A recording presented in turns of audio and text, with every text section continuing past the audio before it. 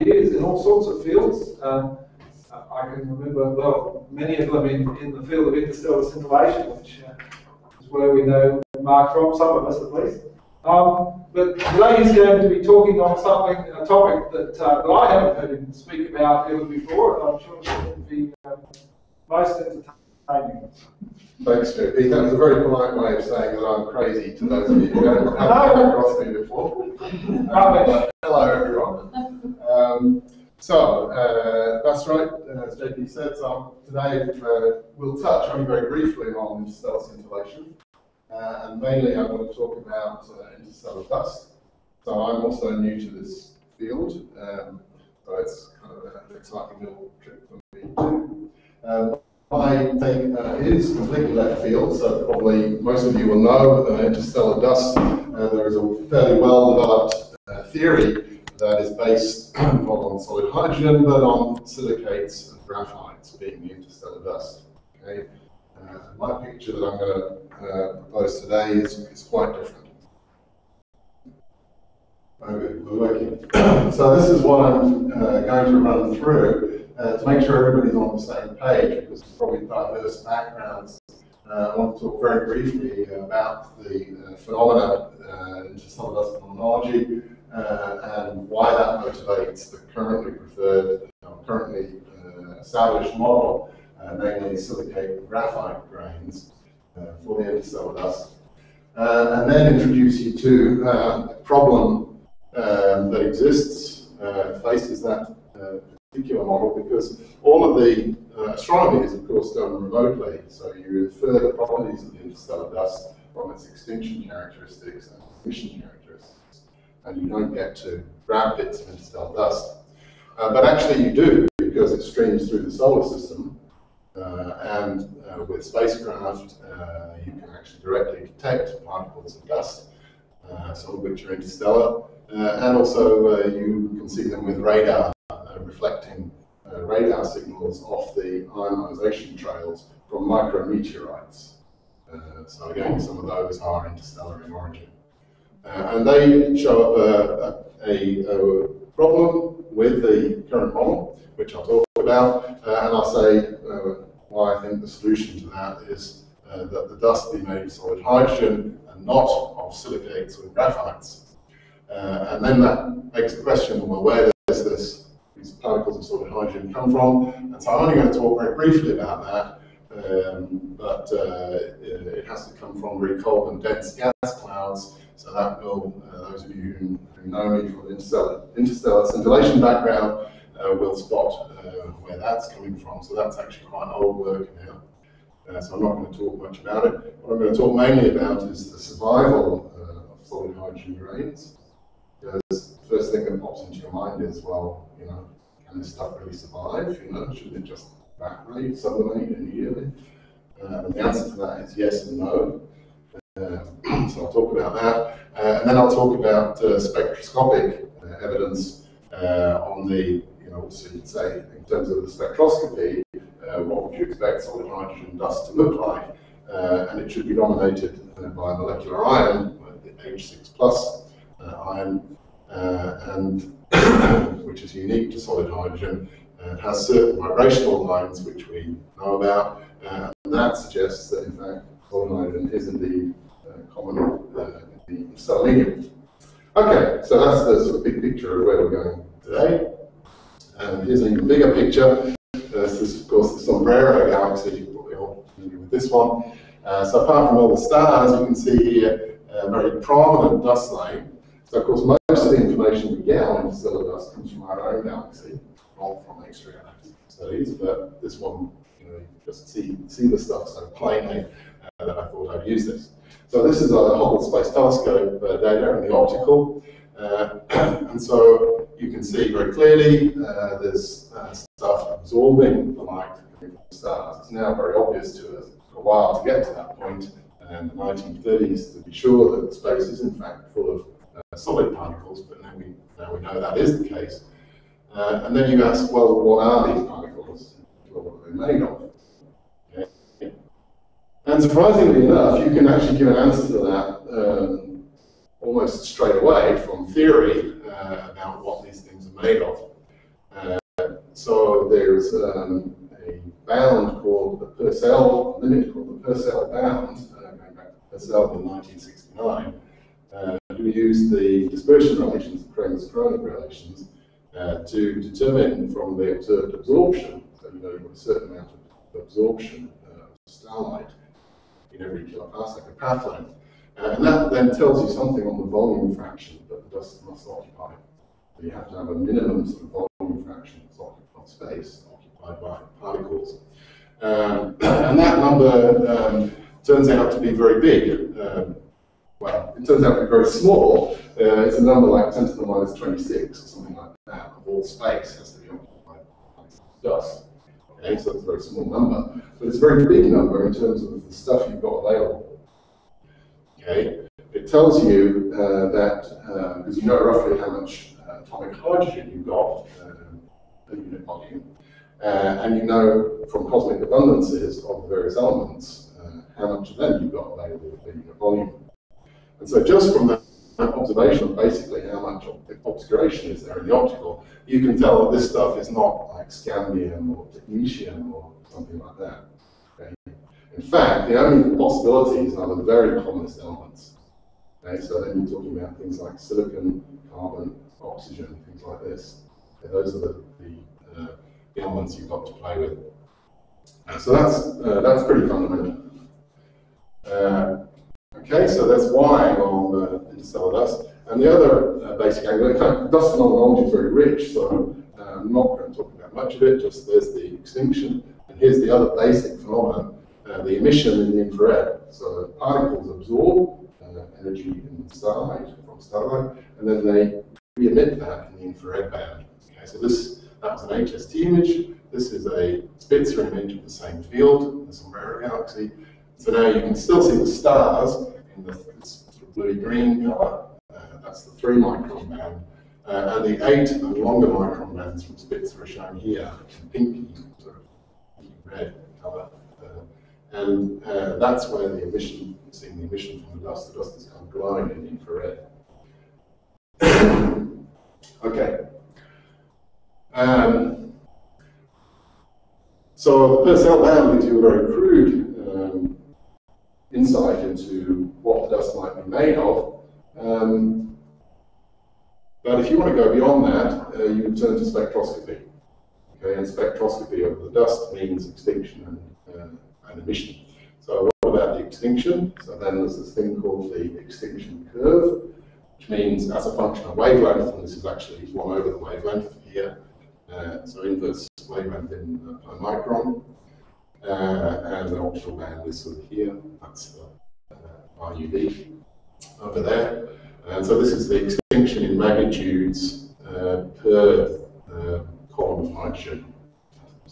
Okay. And so the main feature of this, obviously there's a strong increase to the UV, but also there's this bump here, 2200 angstroms, as seen almost everywhere. And that one was recognized almost immediately after it was discovered in the late 60s, early 70s. People identified that with sort of graphitic structures. So it's the pi orbitals, the pi bonding orbitals of the sort of ring-like carbon. Okay? So graphite, or if you get down to really small rings, then you're talking about polycyclic aromatic hydrocarbon molecules. Okay? And then the other features that you can see here, if you've got good eyesight, you can probably see little lips here in the optical. Those are what's called the diffuse interstellar bands. I'm not really going to talk about them, because nobody knows what they are. This is up here, the panel up here is a zoom in of this corner here. So you can see here at 10 microns, there is a band, strong absorption band, which is identified with silicates. As I said, silicon, oxygen have to be in there. And there's another little bit there, and then there's some sort of feature around 19 microns, 20 microns. This is a theoretical curve. It comes from Bruce Strain. In fact, I'm going to show a whole sequence of slides from Bruce Strain. Those of you who don't know him, he's the senior dust theorist. It has been for quite some time. What else did I need to say? That was most of it. So anyway, these are providing motivations for carbon, specific motivations for carbon and for silicate in the extinction curve. And what about in the emission? Okay, so then here we can look at some interstellar gas in the Orion bar. This is from Alex Peters. So this is not theory, this is now not a model.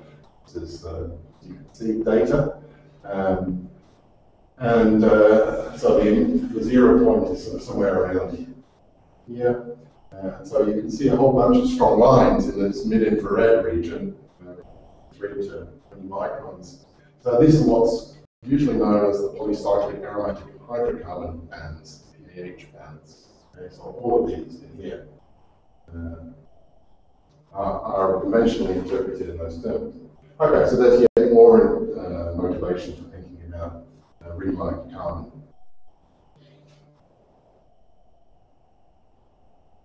Okay, so now here's a detailed model again from Bruce J. So this one goes back to Weingartner and Gray in 2001, and this is just constructed from the extinction curve, actually. So not only do you have to have a certain composition, but you have to have a certain range of sizes in this model. And in this model, that's what they come out to be. So you can see here there's 2 contributions. There's a carbon contribution in pink, which isn't doing much, isn't contributing very much over this way, this size scale. But down here at the very smallest end, it's dominating. So this is a huge range. You can probably see it's logarithmic on this axis, so it's covering a huge range of masses. But both are cutting off above the size of about 0.1 micron. That's what this is the mass scale, but that's what it corresponds to roughly in radius, about 0.1 micron here, a peak, and then sharply cutting off. One of the reasons why this cuts off so sharply is that you have no choice within this. If you're modeling the dust in terms of silicates and graphites, you run up against the abundance bounds. So I said earlier on there was only certain elements and you had to use silicate carbon and so on. And so even if you use these elements, you still have a problem. Okay? So there are published dust models that actually use more than the available abundances in order to explain the extinction that you see. Okay?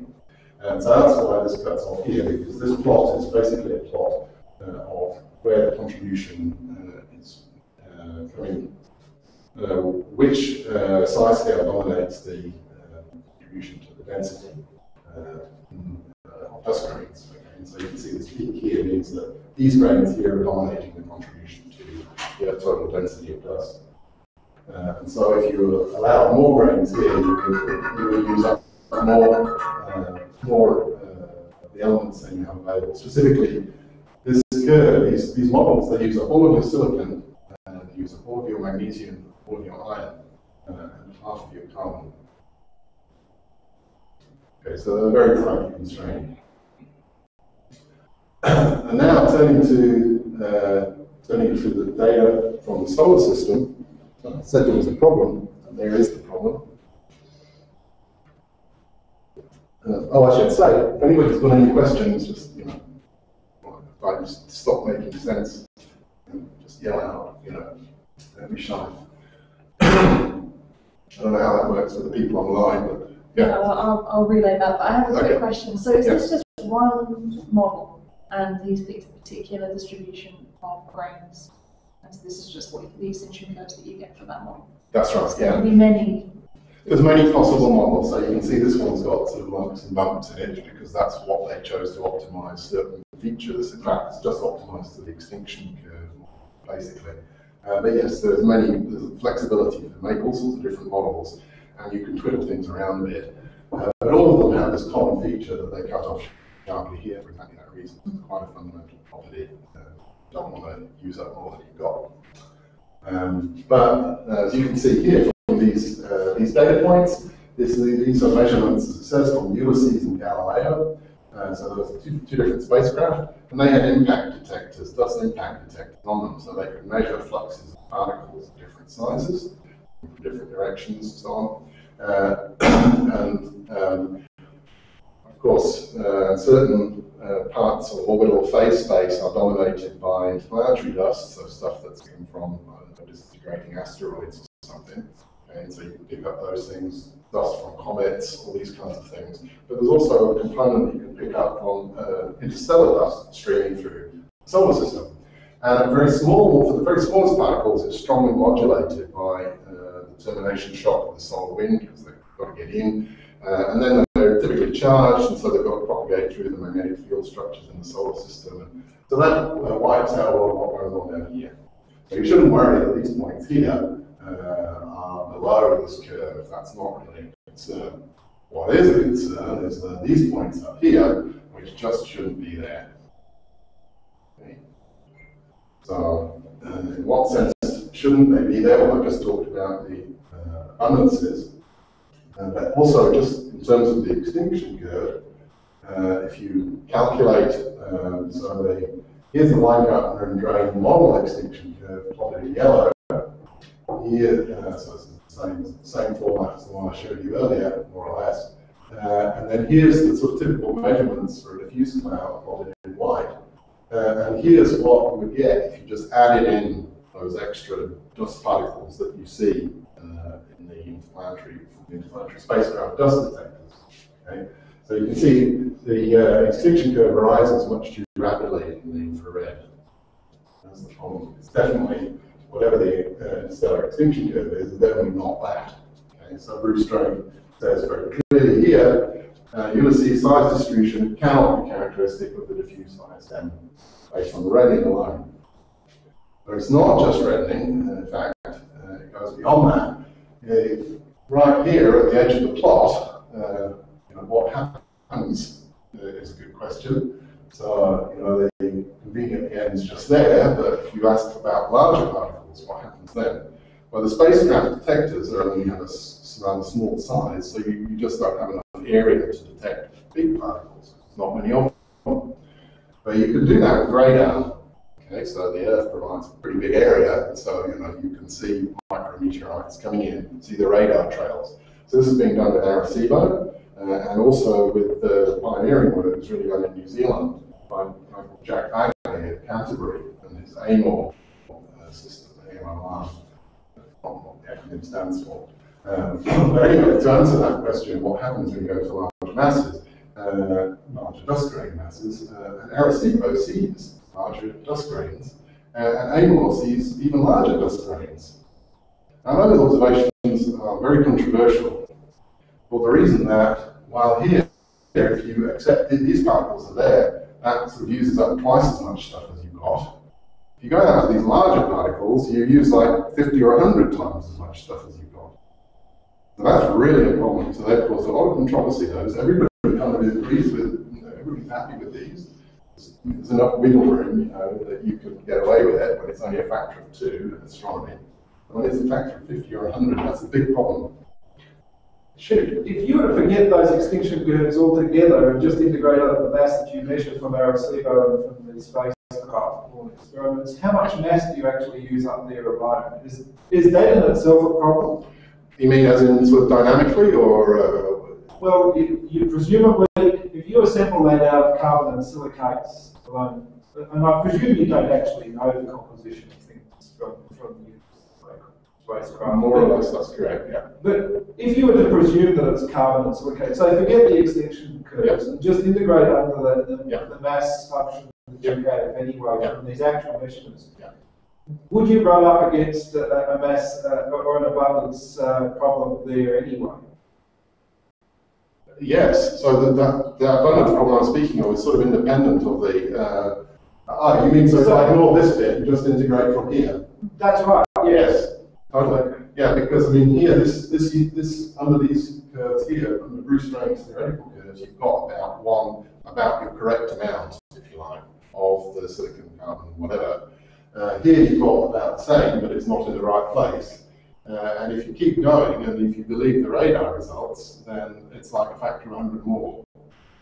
So you've got as much mass as you have in hydrogen. So you basically, then you're forced to accept that the composition that cannot simply be carbon or silicate at those higher sorts of masses? Well, that's my argument. So there's two possibilities. You can either say that the bit of the ISM that we're measuring, the local ISM, is special. And historically, that's been a pretty bad assumption to make in astronomy, that we're in a special place in the universe. So my argument is yes, it's not made of silicates and graphite.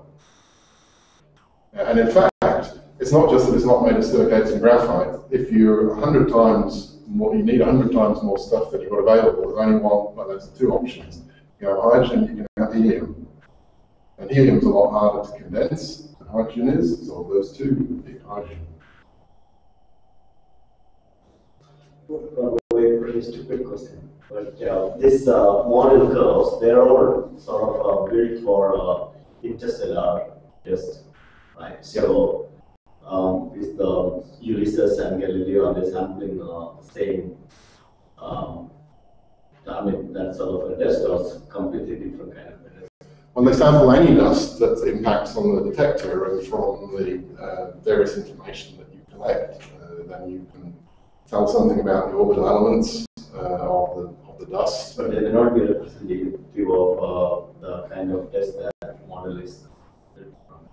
Well, the basic assumption of people who are modeling it is that the dust is roughly the same everywhere in the galaxy, the interstellar dust. Okay. And then you expect that to get into the solar system and to stream through, and that's how this component is picked out. So you can certainly make arguments that the local interstellar medium is a bit funny. I just did, and then I said, well, not a great assumption to make, but it's possible. So it's a coin toss, really, because you could think up something with an AGB star or something going past, and it's open to the imagination, really. But anyway, I'd say that's totally a coin toss. It's either we live in a special place, or you have to have, or you could say that the measurements are hokey and they've all got it wrong. But there's many different groups here. It's not just one person or one group even. It's different data sets and different groups. Yeah, so my argument is that means you have to have solid hydrogen or solid helium, and solid helium is extremely difficult to make. So let's go with solid hydrogen. And there's a problem with that, because it's kind of an obvious thing to think about. It has been thought about, or was thought about, in the late 60s. The Cambridge group, Brett Hoyle, Chandra Wickramasinghe, Vince Reddish is all more interested in solid hydrogen. They said, grains could be coated with solid hydrogen, and started working on it. And then they'd actually used the wrong vapor pressure curve.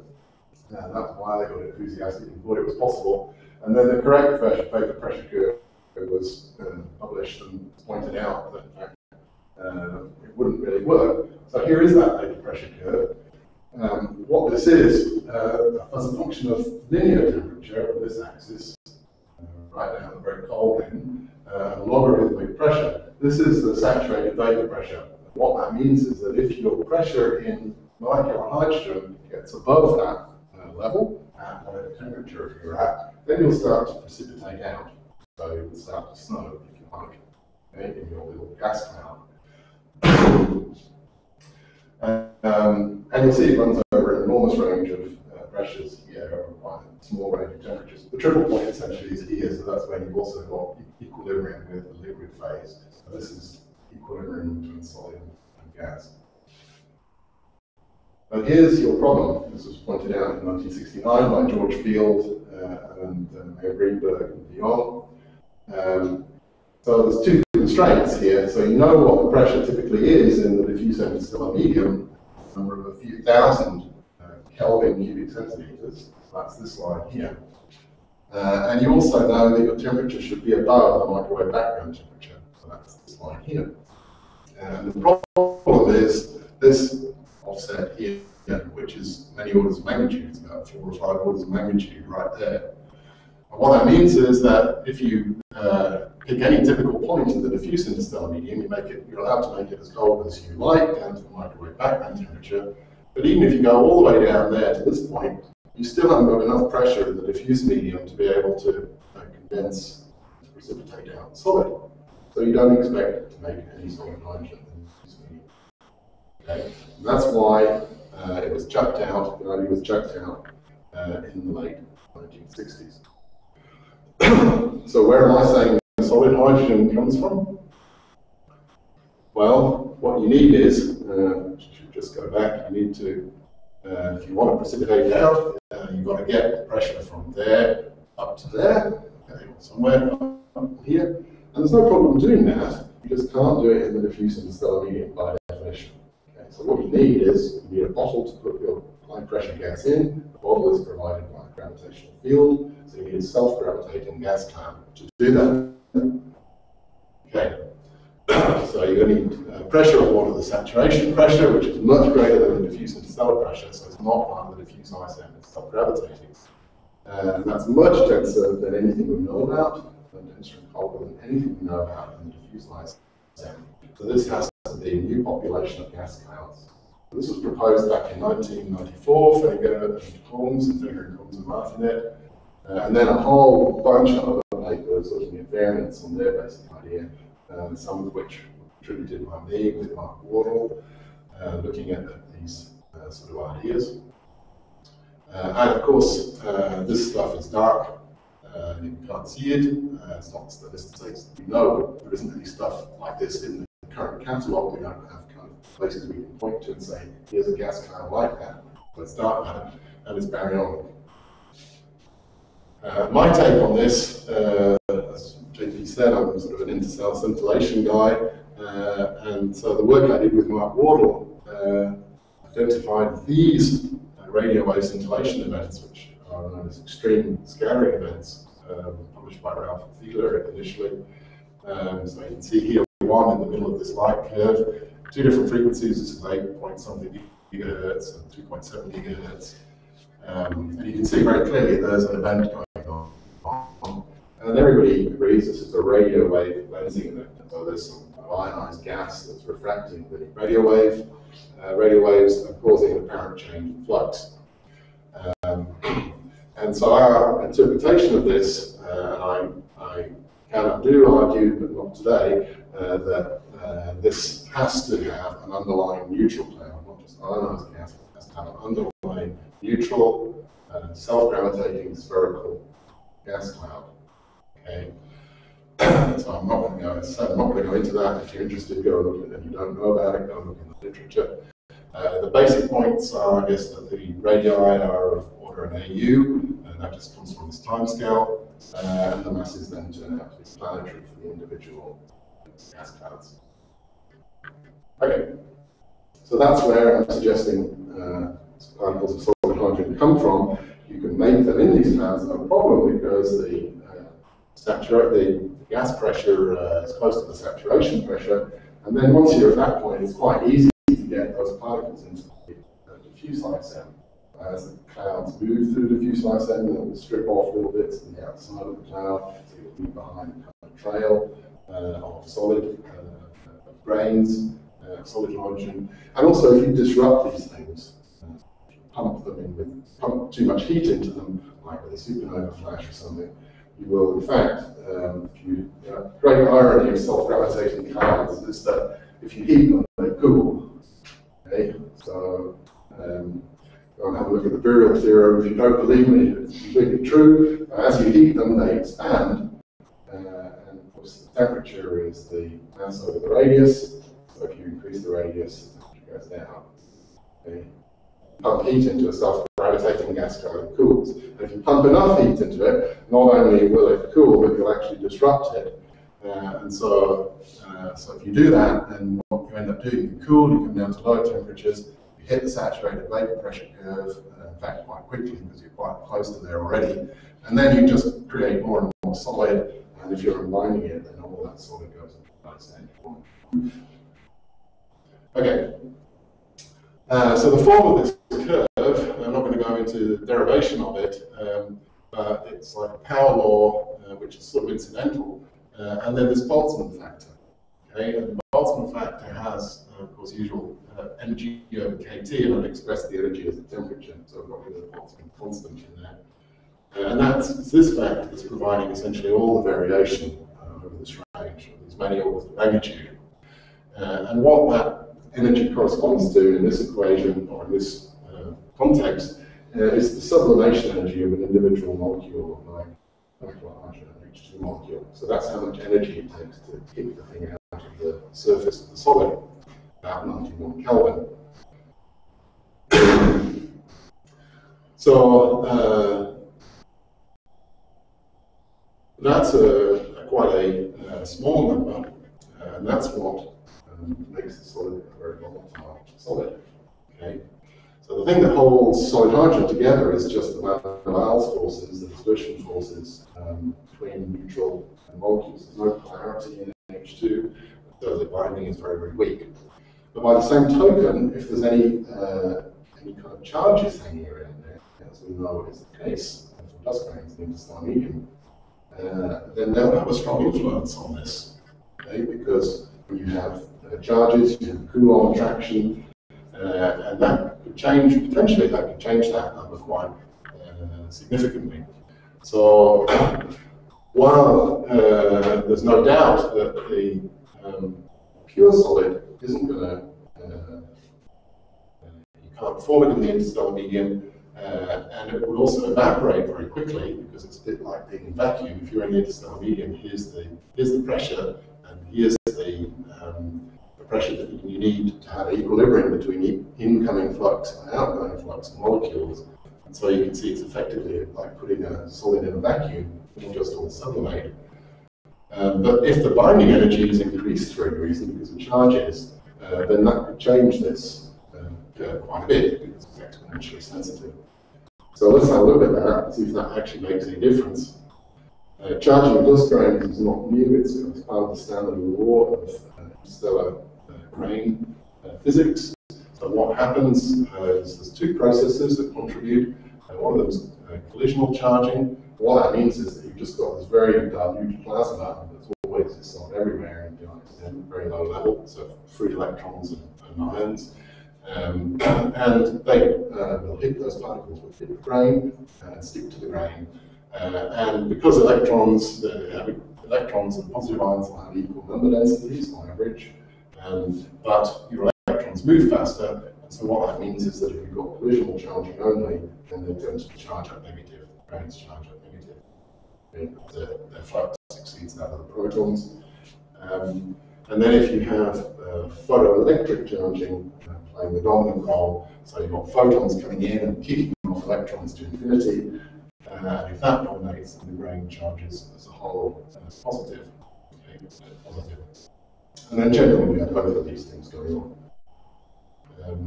Okay, so we could then proceed to estimate this for hydrogen grains, and the way the sort of estimate we would make would look something like this.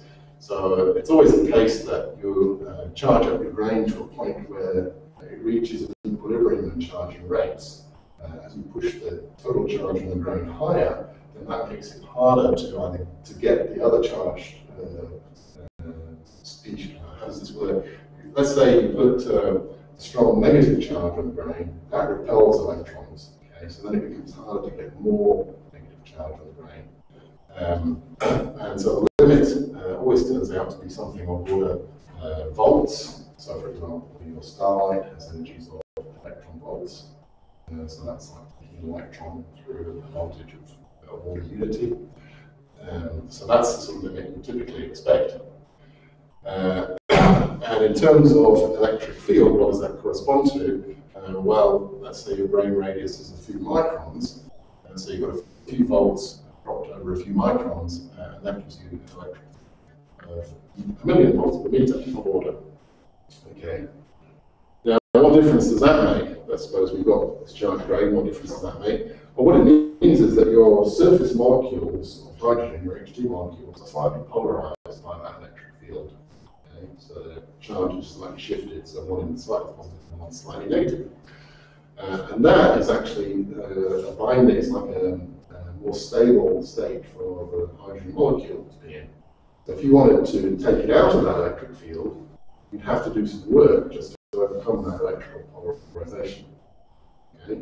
And that corresponds to something that's well known. You compute the energy associated with the polarization. It has this form, goes as the square of the electric field, and there's a coefficient that depends on what the molecule is, called the polarizability. And that's well known, it was calculated decades ago, and it's a very small number. So with this field of 10 to the 6 volts per meter, what you end up with is a contribution to the binding energy, the sublimation energy, of about 10 microkelvin, which is extremely tiny in comparison to 90 Kelvin. So you do this order of magnitude estimate, as all good theoretical astrophysicists should do, to find out before they make a detailed theory whether it's worth making a detailed theory. And if you do it like this, you can find it's completely hopeless, but you'd be completely wrong. And this is why. So the electronic band structure of solid hydrogen is totally different to normal band structure. Normal band structure of a solid, so in other words, where the electrons can be in energy levels, looks like this. So this is energy here, this direction, and this direction is meaningless, really. There's a valence band for your insulator, like the silicate I've got here. The valence band is full. Then there's a band gap where there are no allowed states with electrons. Then there's the conduction band, okay, which is normally empty.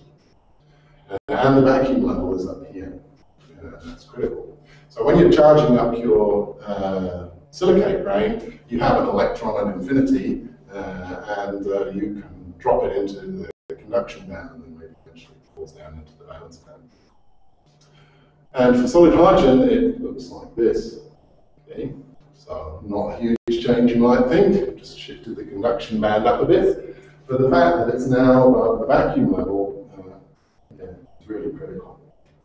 So the reason why it's up there, I should say, it's very unusual. Almost all solids, like almost all of them, are in this sort of category here. And the reason why solid hydrogen looks like this is that it's you have to sort of do work to get the electron into the solid. Why is that? Well, with a hydrogen molecule, you have a spin paired electron. Okay, you have 2 electrons spin paired. It's a bit like a helium atom. And it's very stable. It's why there are no other bonds. Molecular hydrogen doesn't bond with anything else because it's got all its minimum energy configuration. Same is true for helium and the other noble gases. And that's why if you pack your solid is basically just wall-to-wall hydrogen molecules. You pack them in as tightly as you can, so there's just no room for any more electrons. Okay, so you only have to force them in, and that means doing work. That's why the conduction band is above the vacuum level. And this property is shared only with the noble gas condensates, so like liquid helium and solid neon. Okay. And really, it actually looks a bit more like this. This is a little bit of bending here in the vacuum state. Just because of polarization of as you bring a charge up close to the solid, it polarizes the solid a bit, and so it's attracted to it. And so, anyway, if you fire an electron in here, no problem, it just rolls in, chunk, and then maybe down to the valence band. And for solid hydrogen, what happens is that your electron comes in, bang, hits the surface of the solid, but there's nowhere for it to go. It doesn't have enough energy to get into the conduction band. So what does it do? Well, it loses a bit of energy as it hits the surface, so the photons will get off, and it won't be able to get back out to infinity, but it can't get into the conduction band either. So what does it do? It's kind of stuck. And it's stuck. It sticks to the surface. So it ends up in a vacuum state, not in the solid, but above the solid, above the surface, but stuck to the solid. So totally different in its electronic properties. So this is how it then works out for solid hydrogen. You have the same processes going on. And now the sun looks like this. You have a few volts, again, as your typical potential drop. But now the L, the typical length scale over which you're dropping that, is the length scale over which the wave function of your surface electrons is significant. And that turns out to be only a few angstroms. So it's nothing to do with the size of the grain. And then you ratio those two, you get no longer 10 to the 6, but 10 to the 10. So you've got a factor of 10 to the 4 difference. And in the polarization energy, it goes as a square. So you've no longer got 10 microkelvin, you've got 1,000 Kelvin. And that is big compared to the binding energy. There's no electric fields around. It's an order of magnitude bigger. This is a huge difference in sublimation rate. Okay, so we don't really need to look at this. This is just a plot of how actually a grain charges up, a solid hydrogen grain charges up in the warm neutral medium, logarithmic number density, so number per unit area of electrons and ions, and logarithm of time.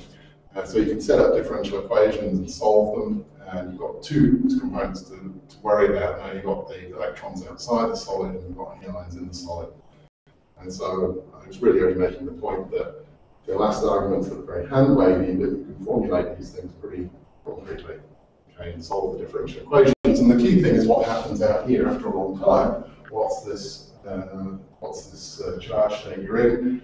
How many electrons and what's the electric field? And that turns out to be independent of grain size or temperature in the ISM or density in the ISM. Basically, broadly speaking, that's how it works out. And what does that do to your vapor pressure curve? So I showed you previously one with there's the microwave background temperature and the interstellar medium pressure, and you'll notice that's no longer down here, but now up here. So it's still in the same place, it's just that the saturated vapor pressure of the fully charged grain now sits down here. So now the entire range of temperatures, in the interstellar medium, your pressure is above the saturated vapor pressure curve. So what that means is that if you can inject grains, solid hydrogen, into the ISM, they'll survive. Just on the basis of this calculation. There's other things you should worry about, like sputtering, for example, which I haven't addressed at all. The key point is that the thermodynamics are nothing like as primitive as what I've thought for the last 40 years. Okay, so any questions on that?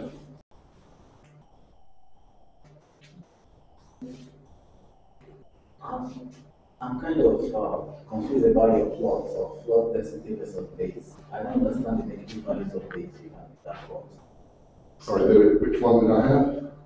This one? No, your flows versus days. The one you were showing up for scintillation. Yeah, there is a plot there. You have your days, number of days. You have some negative values of days. Well, it's just our arbitrary. It's an arbitrary zero. Okay. Yeah. But to be honest, I don't. I'm happy to talk with you about that afterwards. But for many people, that would be tedious because I've talked about it so often before. I'd rather not spend the time in the colloquium talking about it, if that's okay. So you said, Mark, that if you can inject these into the ISM, they'll survive. But how big do you have to make them before they're likely to survive? Is there an initial value? Is there a boundary condition to somehow to this problem that you've got to make a little grain, a solid grain of this H2 in the first place for it to survive? Is there a problem actually forming that, or do you take that as a given? At the moment, I'm taking that as a given because I don't actually have a proper model that shows how you populate a galaxy with such grains. So I just gave you a hand-wavy thing and said that if you have this population of very cold, dense gas clouds zipping around, as I argue there are, then you'll get such grains from them. And the size is unknown. What the size spectrum would be that comes out of that is unknown. So I can't say too much about that. Yeah, that's an unsatisfactory answer to your question, isn't it? No, it's a perfectly satisfactory answer to the question. It just would be nice. It would be nice to know. It would be nice to know. I mean, you'd like to have a bottom-up theory that told you all these things. Maybe we'll be able to do that. But being a bit more focused on the survival issue, because if you know it's not going to survive, then no matter how many things you inject the ISM with, it's kind of irrelevant. I should say that if you take just the pure H2 thermodynamics, a micron-sized, sub-micron-sized grain of H2 would be gone in a few months. So it really is irrelevant if it wasn't for this charging. Yes. Yeah. You mentioned that the argument about having a neutral hydrogen there that was there from from the time of observations, but I mean you can only get the direct constraints that would come from just the density and probably the size, and then you have to make all these assumptions about temperature and so on to talk about the overpressure and like that. You're talking about the extreme scattering. Yes. So where is can you just elaborate a bit on where does that argument about hydrogen being there in the cloud coming from? Well, as I said a minute ago, I'd rather not. I'll happily talk with you about that personally, but I feel like I've kind of laboured all those points before quite heavily, so I'd rather not do it again with this audience. But let's talk about that after. So a key question is, I've said, all the interstellar medium is full of hydrogen grains, and so, you should say at that point, well, come on then, where's the evidence? Presumably there's some predictions from this model about what the dust properties should look like, and show me that that's what's actually out there. And so it's very early days yet because it's all fairly new. But one thing which is quite interesting and I think quite exciting in that nerdy way that theoretical astrophysicists find things exciting, well, all astrophysicists find things exciting, is that the hydrogen ionization chemistry is totally different in the gas phase and the solid phase. So the gas phase ionization chemistry is well known for molecular hydrogen. What happens is if you ionize the molecular hydrogen, of course you get H2+, and then the next thing that happens is that it will react with another H2+. Okay, and so then you end up with H3+ and a spare atom. So this is a very well-known reaction and well-studied, and that's about all there is to say to it. It's quite clear. Now, if you had solid hydrogen, how would things look any different? Would you not just get the same thing? Well, this is what's called a two-body reaction for obvious reasons. And if you think just even about basic chemistry, then when the density goes up, then that favours a higher number of reacting bodies. So in other words, that would favour more three-body reaction over a two-body reaction. And of course, the density of solid hydrogen is like 20 orders of magnitude higher than the interstellar gas form. Okay? So really it favours three-body reaction very strongly relative to the gas phase. So what you might expect is that instead of reacting with one H2, you react with two H2s. And then what is that going to make? Well, it's going to make H6+. And that incredibly naive form of argument might be some approximation to what actually happens, because we know that the ionization chemistry, we know from lab studies, that the ionization chemistry of the solid is very different to that of the gas. In the gas, you get basically only H3+. And in the solid, we know that there's a significant population of, yes, this is our molecule H6+. So if you've never heard of this, don't worry, because it was only discovered in the last 10 years using electron spin resonance studies. So Japanese groups, and the theory was also done by Japanese groups. So it's kind of a Japanese molecule. And this is what it looks like. That's what H6+ looks like. So H3+ has a kind of equilateral triangle structure. And totally different. So you can see this is not based on H3+ in any way. It's a quite different sequence. So that was amazing when I discovered that. I was very excited by that. But then there was frustration because there's no mass spectra. Okay, so what you would like is sort of some electronic spectra, or electronic transition spectra, or infrared vibrational transition spectra. It's so new that there aren't any. There's only this paramagnetic resonance stuff that isn't really that much used to astronomy.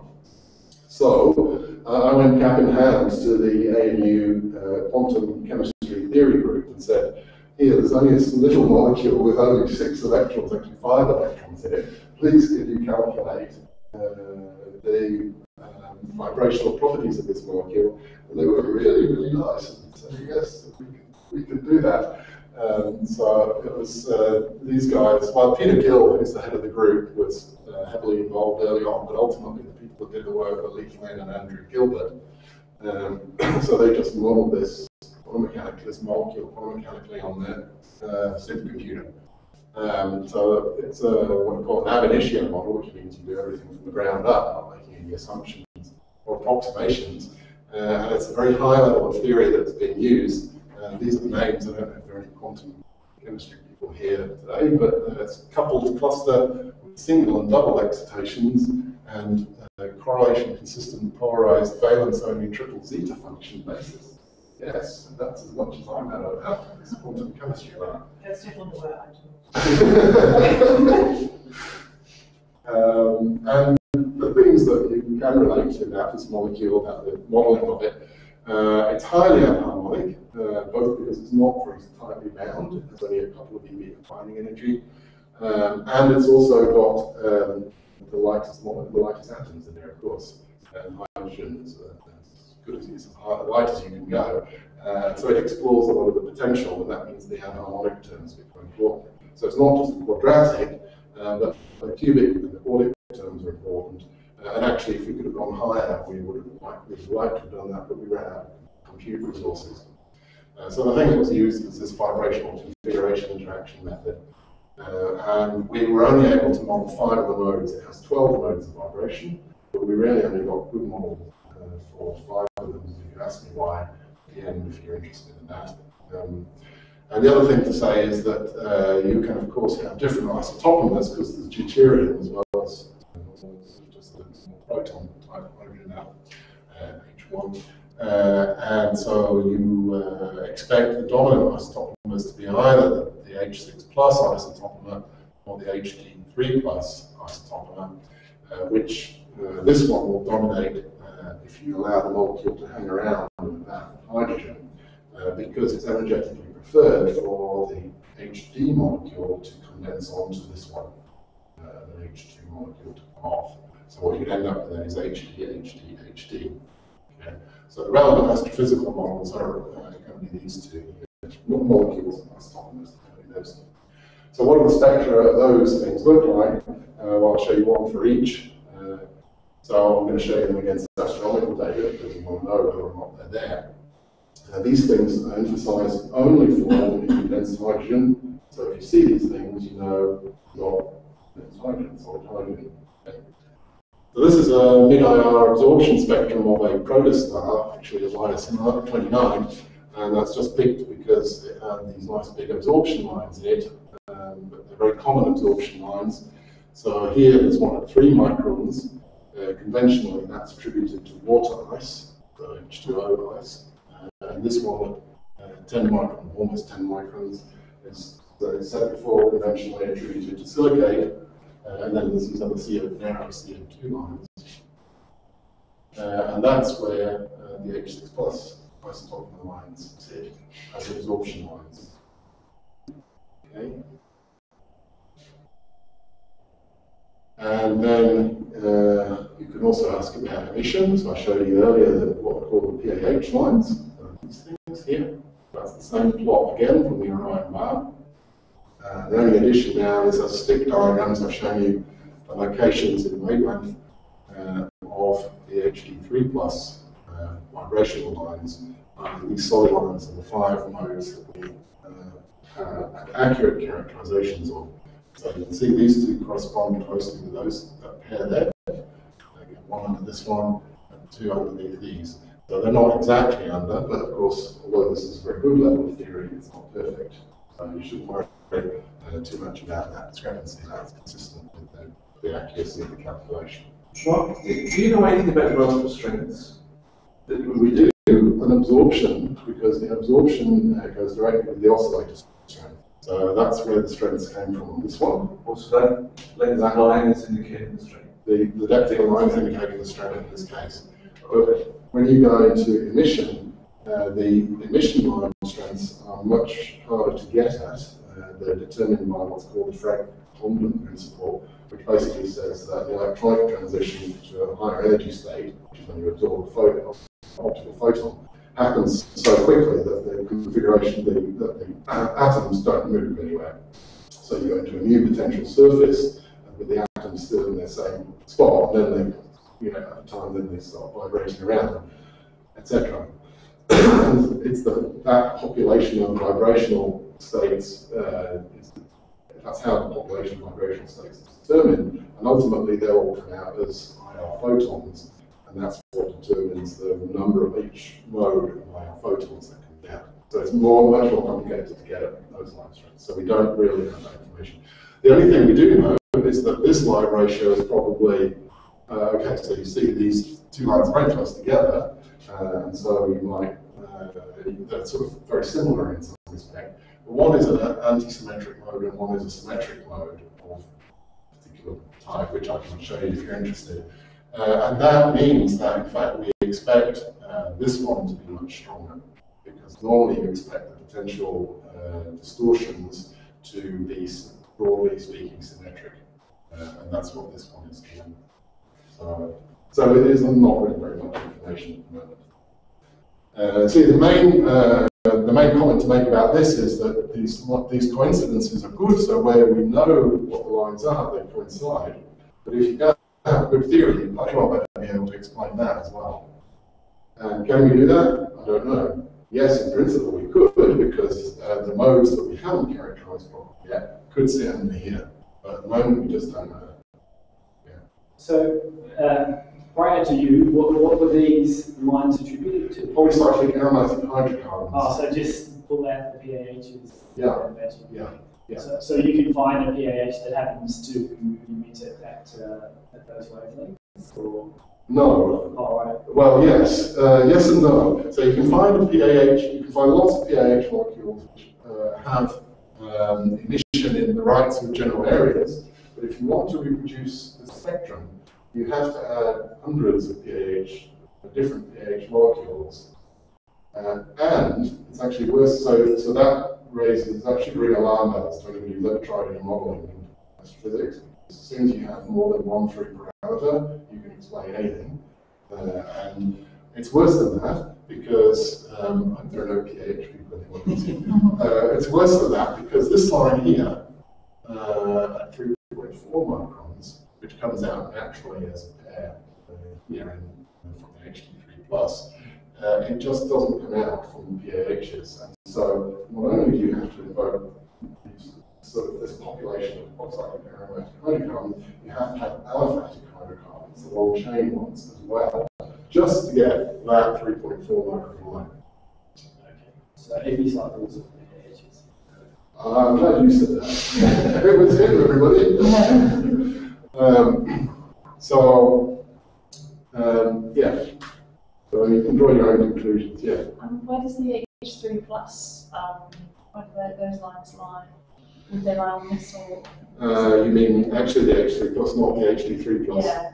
I don't know where they lie on this, but nobody has ever proposed, I should actually know that, but I don't, I'm afraid.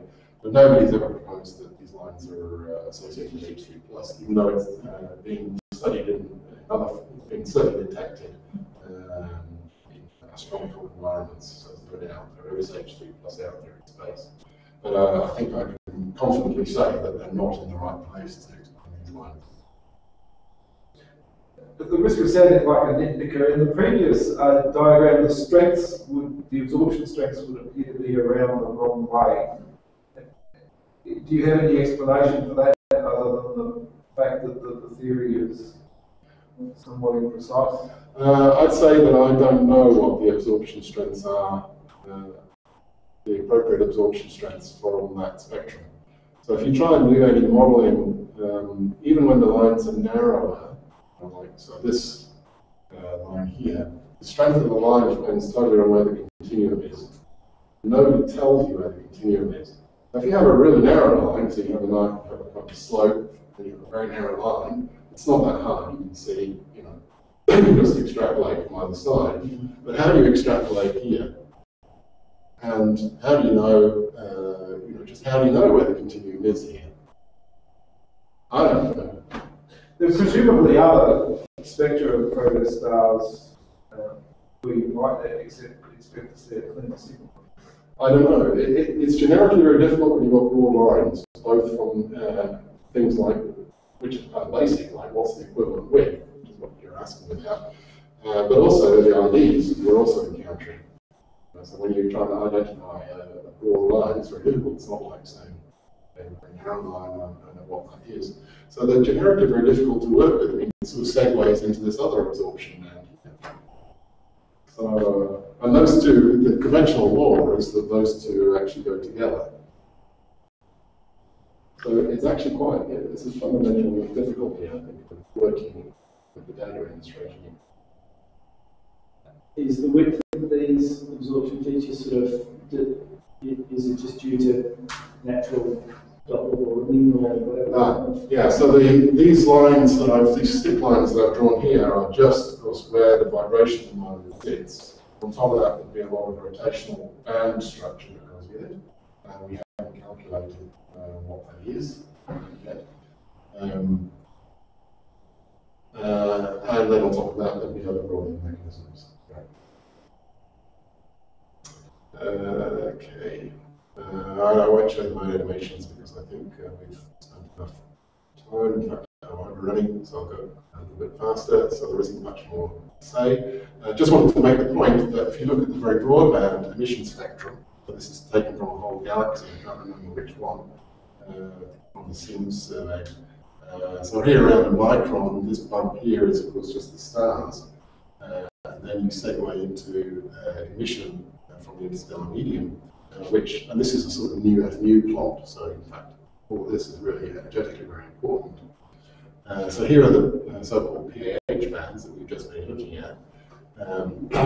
But if you want to say that dust is just solid hydrogen, you better have to explain this as well.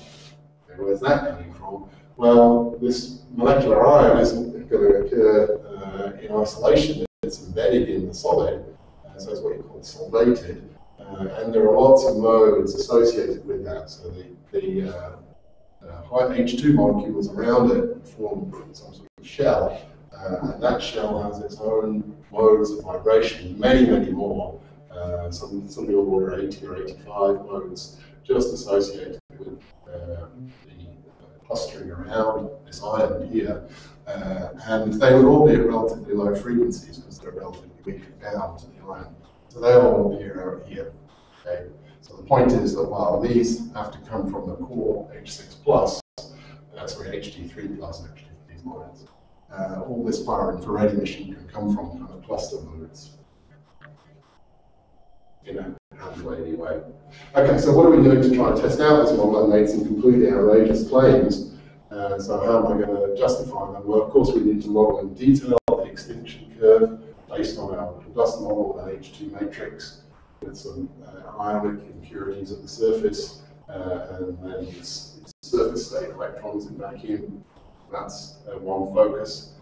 Another focus, which is a kind of defocus, because I don't quite know what to do with it, but maybe you know, it's interesting to play with which we can do this, is that because you have a dust made of a very abundant material, hydrogen, then you can have quite a large volume fraction of this. That coupled with the fact that these surface state electrons have a sort of semi-metallic character, they're completely free to move around the surface. Grain, radium would respond like a metallic grain. That means that you can get significant interaction with radio waves, so you can get significant contribution to the refractive index in the radio regime from these dust particles, these hydrogen dust particles, which you can't get in the case of silicon graphite, silicate graphite patterns. And so that means potentially they're relevant to some of these funny phenomena like intraday variability, where you seem to, if you assume it's due to ionized gas, you get these very high pressures. And then with the dust, of course, there's no pressure contribution at all. So you can shove as much dust in there as you like, as you need to make up your scintillation characteristics, and there's no overpressure problem, which is great.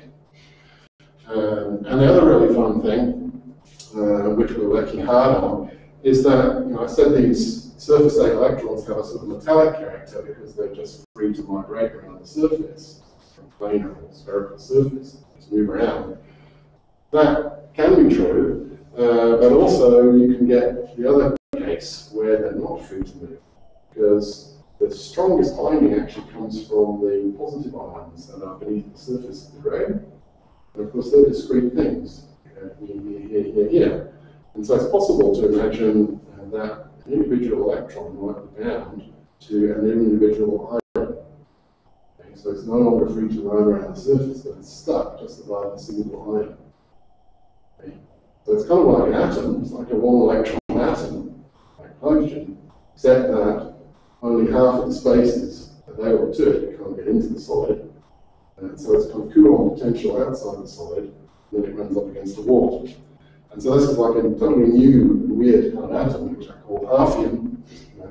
Occupy half the space, the electron can only move in half the space. And that should have its own characteristic energy levels, just like any other atom. And so we're keen to, in fact, we're trying very hard to calculate those. Myself and my colleague, Arthur Tinsel, having a go at actually calculating what those are. That should be very telling, because if we come up with matches to known transitions in the interstellar medium, that is to say, known lines in the absorption spectrum, then that's a big plus for us.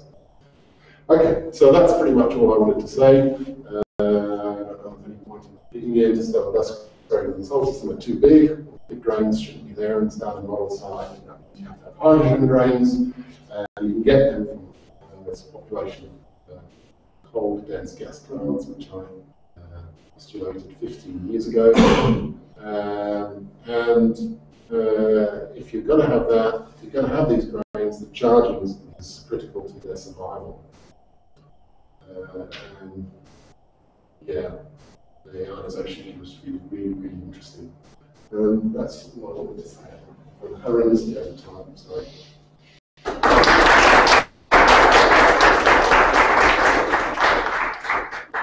We've already had lots of questions, so I don't know. That's actually really fun. PAHs are often invoked when people get very excited about potential for sustaining life. Now, I know this is a totally different context. This is supposed to be PAHs that are found about, but does it have any implication if you say we don't need these PAHs in the Yeah, I don't think I would have anything to say about that. I think I would stay very quiet on that topic. You know that there's some material out there from meteorites and stuff. Some combination material. Yes. Yeah. No, I know there's sort of different PAHs, but I was just wondering whether we don't need them anymore in the ISM. Yeah. So you've got to be a bit careful about what you, or I should be a bit careful about what I say. So I'm not trying to say that there are PAHs out there. So in the interplanetary space, there are heaps of silicates, there are asteroids and planets, all these things. And so the issue is, you've got to, I'm personally splitting off all of those things from the question of what is the stellar dust. And they could quite conceivably, it's quite feasible that they're completely separate questions. Because circumstellar medium, what's around the star, is not necessarily at all what's around the star.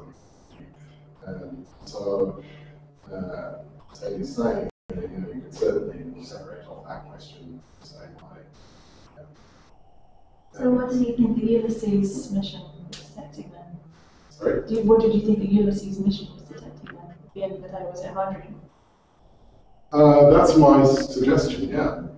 I don't know much about that area, so you'll notice that all my slides about that were basically, well, not stolen, but appropriated from Bruce Drain's talks. And so I'm going to go to conferences and meet people and find out more about that.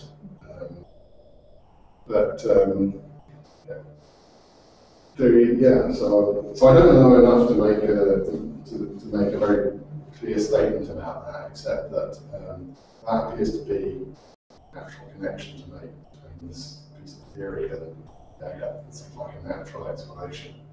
But I'm sure the planetary community will be at least as outraged as the astronomy community with these ideas. So, I'm kind of not expecting a very warm reception. you remove the pressure problem by deriving phase perturbations from these grains. Do you have a relationship between that relates the phase perturbation to the density in the grains, the column density? And then do you run into a problem with the number of these grains that you require to make a given phase perturbation? We don't have that connection yet because we need to understand our grain model better. We don't understand our own grain model yet. It takes a while to develop the theory. As you on the previous graph, there's a few components there. If it was just the hydrogen molecule on their own, that would be fairly straightforward to model. But the fact that it was the ions and the electrons that makes it difficult. So we don't know numerically what the conversion is between radio wave phase and column of dust, if you like. But I doubt that there's a problem in terms of the numbers, whether or not there are applied problems. For example, might imply that a certain amount of radio wave phase requires a certain amount of optical extinction, okay, which then you have to check and see whether or not that's consistent with the observations. At the moment, we have neither. I think the observations nor the prediction. We certainly don't have a prediction. So I don't think we even have the observations yet, which would tell us whether or not there's any conflict there. So probably the right way to do it is to make the prediction first. We'll have to check. No question. Is there anybody awake online? No, I just had to go because he had to put it. In that case, should we think Mark for a most stimulating?